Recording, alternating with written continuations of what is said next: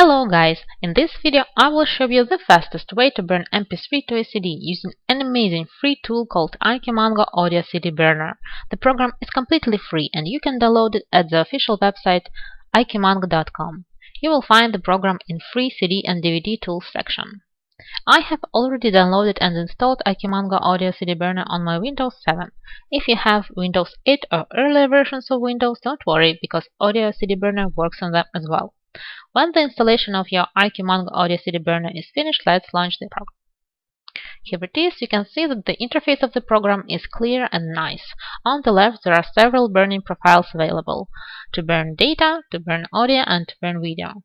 On the right there are options to add file, add folder, create a new folder, and remove files.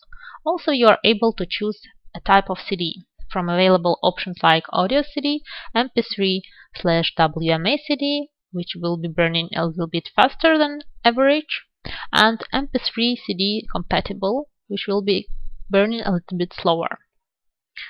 You can actually label your CD with the artist name and give it a title. So to start the burning process, I need to drag and drop my files or a folder containing my files. So let's do it. Here it is. Now I choose MP3 and WMA CD as a type of my CD and label my volume as music. Here it is. I click burn, and now there is a notification that all the previous data burnt on my CD will be erased. And would like to proceed? Yes, I would like. And you can see that the process of erasing disk has already started. There are also indicators of the elapsed time and the remaining time.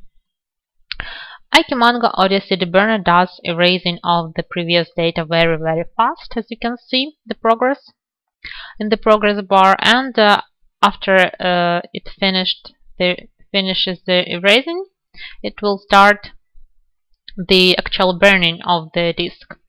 Here it is. We can see that the burning of the disk has already started. And a few words about the available types of CD. If you choose an audio CD type, it means that you can burn standard 80-minute length audio CD of any music format files. If you want to burn a folder of both MP3 and WMA files, then select MP3/WMA CD type. And the last third option is MP3 CD type, which is intended for burning solely MP3 files.